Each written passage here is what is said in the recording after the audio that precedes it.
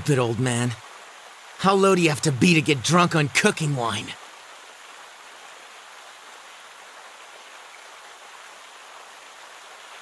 But I guess it's just as pathetic to rush out like this every day.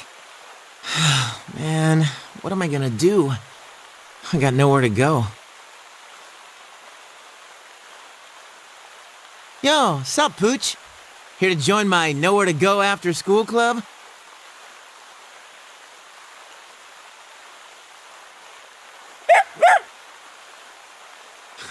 Sorry, Pooch, I don't have any food for you.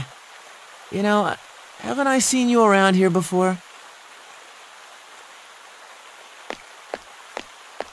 Hey, it's Junpei. Huh? Oh, hey, guys.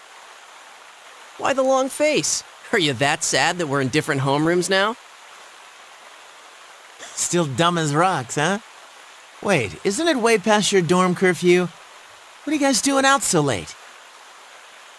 We snuck out. When you get to be a junior, you learn the secret exit.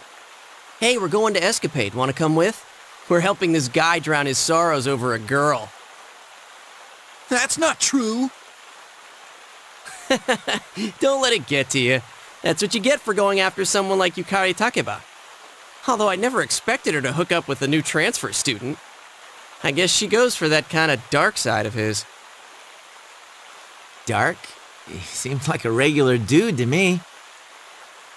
No, I'm serious. That transfer kid? Rumor has it both his parents died when he was little.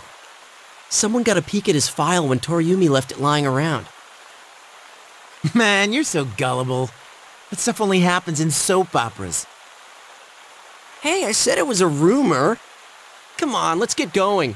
You snooze, no booze. Booze? I think I'm gonna pass. Huh? What's the matter? Come on, why don't you live a little?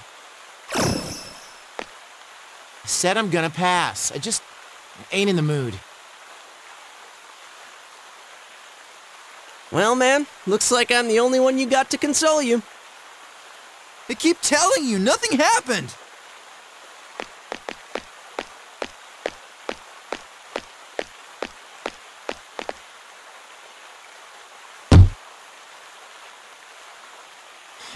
He offered to hang out and I turned him down. Things never go the way I want them to.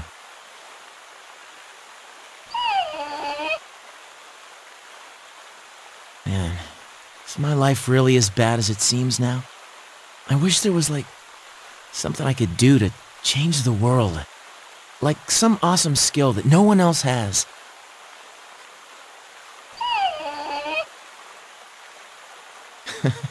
Don't give me that.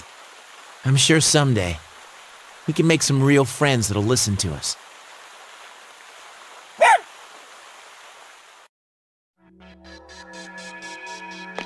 All the scenes in my past, and you guys had to see that one. Junpei.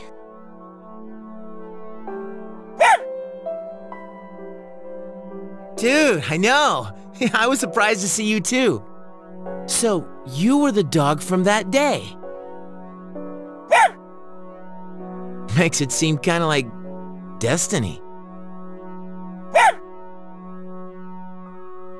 Looking back, that was the day Akihiko-san found me.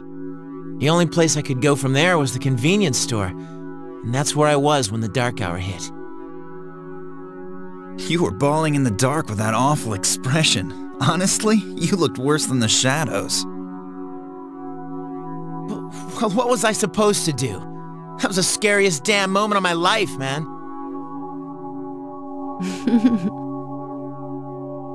But you know, I had other stuff to deal with, like my old man.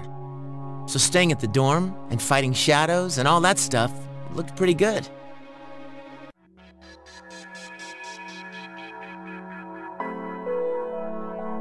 I see.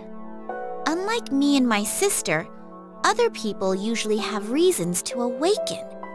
I comprehend. I had my reasons as well. However, in my case, it happened in reverse. I had the power first, and gained a reason later. Now that I mention it, you're starting to get it. There is a reason we see what we see inside the doors. Doors that have delivered on that reason disappear, and those with roles still to play remain. A reason? What kind of reason? I can't say for sure, but if we keep moving forward, I think we'll start seeing it. Let's do our best, sister. You're right.